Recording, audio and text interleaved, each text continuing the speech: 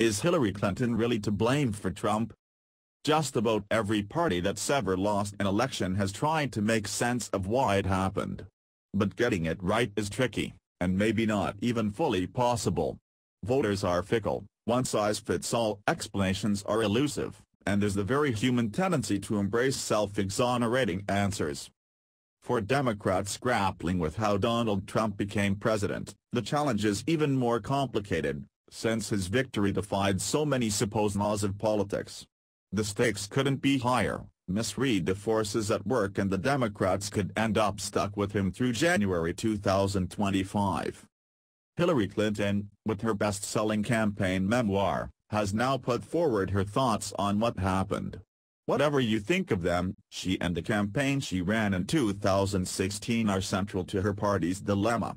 There are two lenses through which Democrats can view her defeat. The one they choose will shape how they tackle bigger questions of strategy, direction and philosophy. Theory number 1, it was Clinton's fault. The narrow lens sees Clinton as a uniquely vulnerable candidate, one whose liabilities, whether deserved or undeserved, enabled Trump to win an election he had no business winning. In exit polling, for instance, 60% of voters said they viewed Trump unfavorably, a toxic number by any historical standard. But 55% also had a negative view of Clinton. Similarly, 64% of voters called Trump untrustworthy, but 61% said the same of Clinton. Her numbers weren't quite as bad as his, but they weren't far off, either. When you factor in how slim Trump's margin was, a combined 70,000 votes in the three decisive states, with a national popular vote deficit of 2.7 million, it raises a possibility: did Democrats nominate the one candidate not capable of taking advantage of Trump's massive flaws? If that's what it was, then there's not much wrong with the Democratic Party that a new standard-bearer won't be able to fix. There's no evidence Trump has built new support since the election, and it's possible he's even suffered defections from his base. There's no shortage of Democrats lining up for 2020, find one even marginally more popular than Clinton and they'll be poised to unseat Trump. Clinton and her loyalists pin her negatives on external forces, including Russian meddling and deeply embedded sexism. They also maintain the press radically overplayed her use of a private email server, with James Comey's last-minute intervention inflicting the mortal blow. Even if you accept this, it still sets a relatively low bar for 2020, given that Clinton came within an inch of victory despite all of these hostile forces. Theory number 2, it wasn't about Clinton.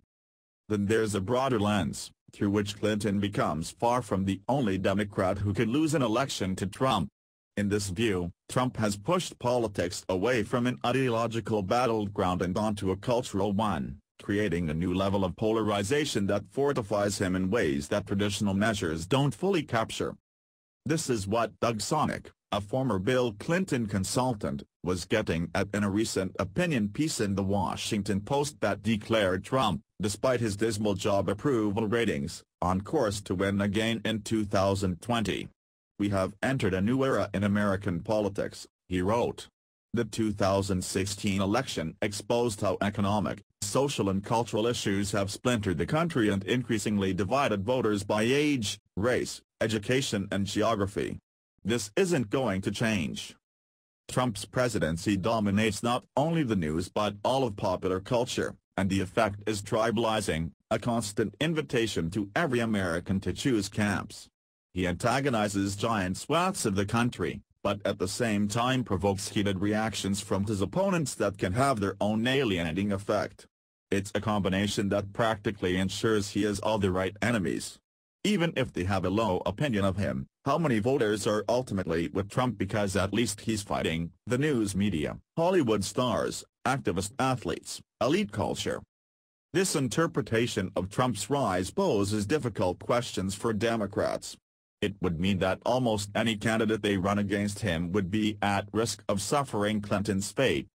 Here it's worth remembering that Clinton, for all her weaknesses, still enjoyed clear advantages on paper.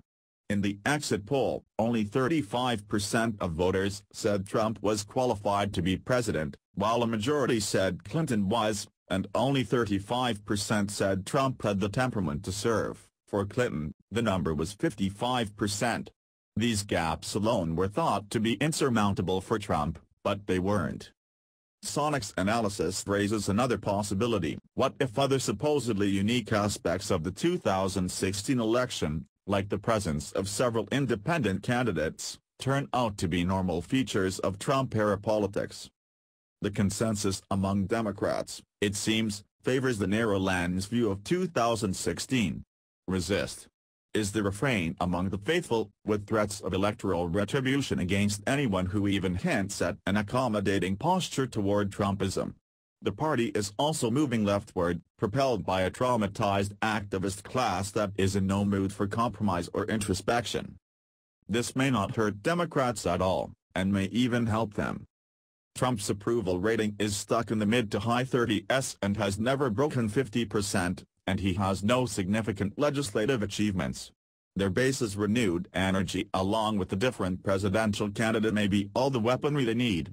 It also seems possible, though, that they're playing right into his hand.